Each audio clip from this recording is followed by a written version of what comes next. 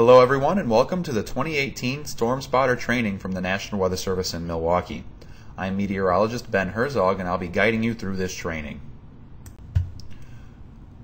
Before we get started, I would like to provide you with a quick disclaimer. Spotting severe weather can be dangerous. If you do not feel safe, you should seek shelter immediately. Your safety is your priority and it's much more important than a report. The National Weather Service does not condone, endorse, or recommend storm chasing.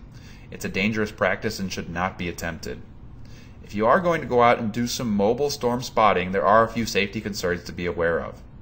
First of all, always spot with a partner. This allows the driver to focus on the road while the passenger can look at the sky. Watch for water on the road. Hydroplaning can be a serious threat to drivers. You must obey all traffic laws.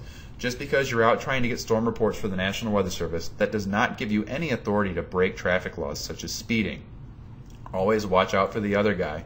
There can be lots of onlookers out there gawking at storms, so be sure to watch out for them and then make sure your vehicle is ready for action. Do you have enough gas? Do your windshield wipers work? Do your headlights work? Are your tires bald? These are all questions you want to ask before taking your vehicle out storm spotting. So that brings us to the heart of the matter. What exactly are storm spotters? Well, the National Weather Service needs reports of tornadoes, flash floods, wind damage, and hail to effectively warn the public of inclement weather.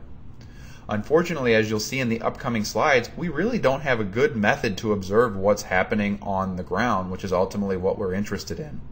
Storm spotter volunteers provide ground truth to what National Weather Service meteorologists interpret on radar. In general, spotters have an interest in the weather and a desire to serve their community. So who exactly are storm spotters? Well, we rely on a myriad of different people to help us out. Storm spotters can be private citizens, law enforcement, personnel, EMS workers, public utility. Amateur radio volunteers are a big help to us, as are storm chasers. We also rely on hospitals, schools, churches, nursing homes, and really anyone with the responsibility for protecting others can be a help to the National Weather Service. The primary tool that we use to examine severe weather is our radar. Unfortunately, there's a pretty significant limitation when it comes to this tool. In the diagram in the center portion of this screen, you can see a schematic of two radars shooting their beams out into the atmosphere. What you'll notice is the beam gets further and further away from the radar. It also gets higher and higher off of the ground, and unfortunately that means we can't directly observe what's happening on the ground, and again, that's ultimately what we're interested in. What is on the ground impacting people? Unfortunately, that means the radar does not typically see the tornado.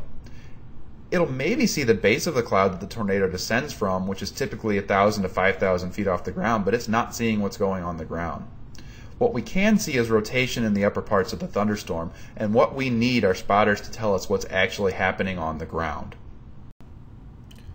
So other than letting meteorologists know what's going on at the ground, how do spotters and reports from spotters help? Well, let's consider a couple of tornado warnings to figure that out. Here's one tornado warning from May of 2017 in Barron County, Wisconsin. The warning reads, "A severe thunderstorm capable of producing a tornado was located near Sumner. The source is a radar-indicated rotation." The statement says, "Take cover now. Move to a basement or an interior room of the lowest floor."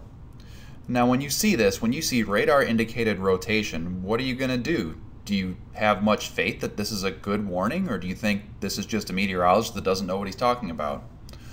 Well, fortunately, the National Weather Service office that issued this warning did get a report of a tornado, and so they issued a new tornado warning. Now it says a confirmed tornado was located near Sumner.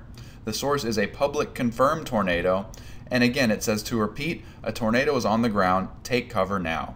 Which one of these warnings are you more likely to react to? If it's me, I'm certainly going to take the one where there's a confirmed tornado much more seriously. So keeping in mind that people are more likely to react to warnings that have got actual reports in them, we'd really like to emphasize that timely reports are of the utmost importance.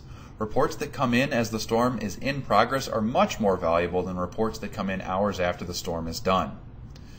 Ultimately, what happens is the National Weather Service relays these reports through warnings, and this information can help trigger new warnings or keep current warnings active. Finally, broadcast media are going to take these reports and relay them to the public.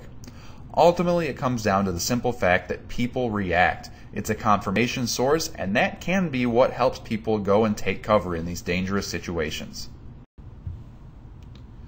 So what exactly triggers a severe weather warning? Well, typically we look for 3 different ingredients, and if we meet at least 2 out of those 3 triggers, we're going to go ahead and issue that warning.